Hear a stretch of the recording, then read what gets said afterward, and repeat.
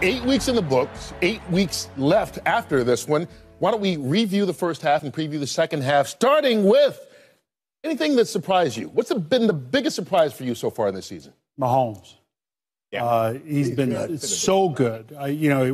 People are putting him in a class already in his first year as a starter that typically it takes 4 or 5 years to get into. He's pretty remarkable. I hope he doesn't end up like Phillip Rivers and have all these great stats and everything, never wins a championship, which Rivers deserves. And that's an interesting part of Kansas City. I mean, Andy's teams have always started real fast and finished slow. My biggest surprise, I guess, would just be the New York Football Giants. I don't know where I got this. I must have read it somewhere. Not in a good way. I thought they were going to be halfway decent.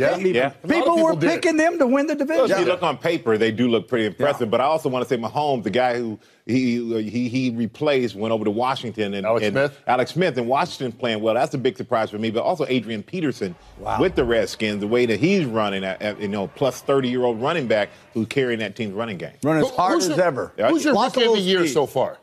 The what? Rookie of the year. Ooh. Denzel Ward. Yeah, I'm going to go defense today. I'm going to go defense. Derwin James. Hey, the Colts, needed defense. Darius Leonard, outstanding linebacker. Yeah, good player. I like him. I got one for you. You ready? This is Frank Ragnow. Anybody know who he is? Sure, he's with the Lions. Left guard for the Lions. Hey, league MVP through the first half. Gurley. Aaron Donald. Oh, please. You know what? All defense. We already said Mahomes. I'm going to go defense. Let me tell you right now, you want to go defense. It's not going to happen. Defensive players do not win the MVP when you got guys like Mahomes and Gurley playing how they're playing. Sound like a bitter man to me when you set that sack record. I didn't win it then. That's right. I didn't win it now. I'm still upset. There's a guy down in New Orleans who's never won the MVP. Drew Brees. Wow. Really? Enough reviewing. Let's preview the second half here.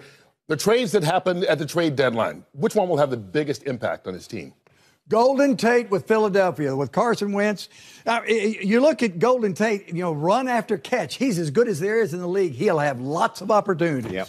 Dante Fowler, I think it's a huge pickup for them. Is he really? Do you think he's the difference maker? Well, I really don't. That's the one part of their defense, that dominant edge rusher to go along with the interior people. And coverage hasn't been great over the last 3-4 weeks there. Yeah. Can I go back a ways on trades before the season? Can I go back to Cooks? The wide receiver, Brandon. In the offseason, I mean, I know that doesn't fit today's market, but that guy's made a huge difference for the Rams. And how New England got rid of him and how New Orleans got rid of him. All right, last question. I'm going to combine these here.